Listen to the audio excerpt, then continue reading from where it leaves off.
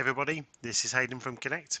It's been a while since I posted one of these videos, a combination between a new job and doing a data science course. It's good to be back. I hope you're still with me.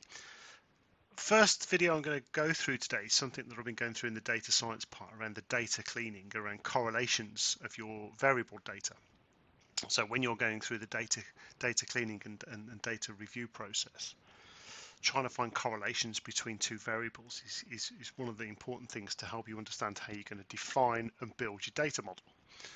Here on screen we've got a couple of examples of what a correlation looks like. So in this left hand side here, the top left, number 1, you've got a very positive, strong correlation between your X and Y variable. 2, again very strong. 4, no real correlation, and then we're moving into negative correlation scores.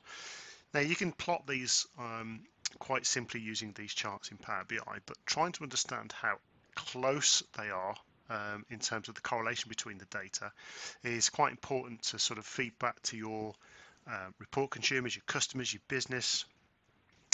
So it's being able to actually create the correlation calculation in Power BI is quite important.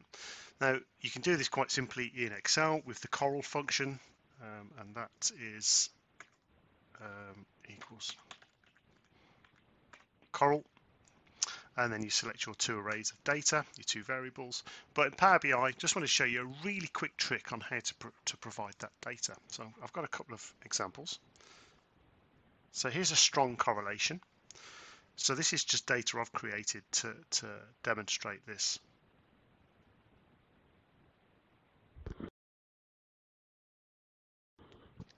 Here you go. I've got my independent variable, my dependent variable, and you can see the correlation coefficient is 1. So if we just jump back into the correlations here, your correlation scoring is between 1 and -1. So 1 is a very strong positive correlation. You sort of around about 0.75, you get into weak correlation territory, down to 0, no correlation, and then you've got your negative correlation down to -1. So -1 is a strong negative correlation. So the correlation here is very strong. I've also created some weak correlation data.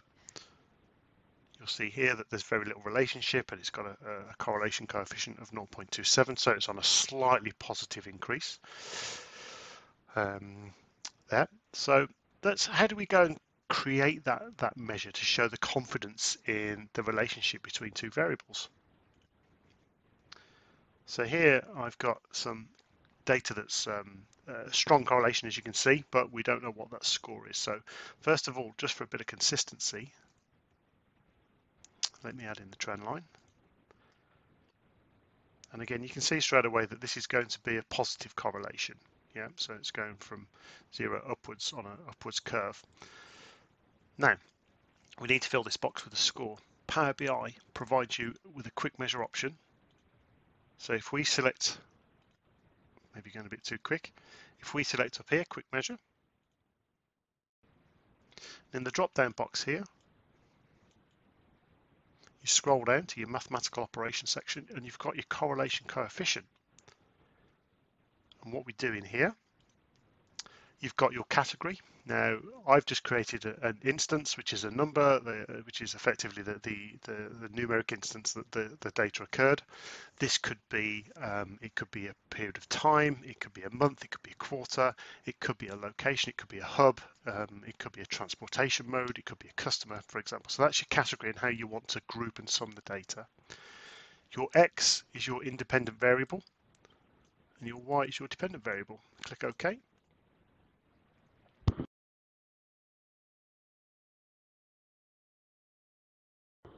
So after a few seconds, it will build the measure for me. And you will see the code that Power BI puts behind it. So that's the mathematical equation and how Power BI builds that correlation value for you. I'll just call this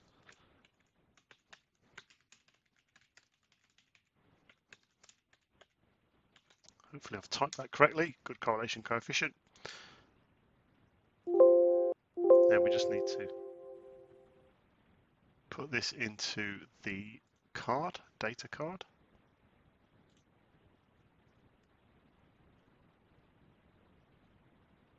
There we go, 0.97. So again, a very strong correlation, although the data,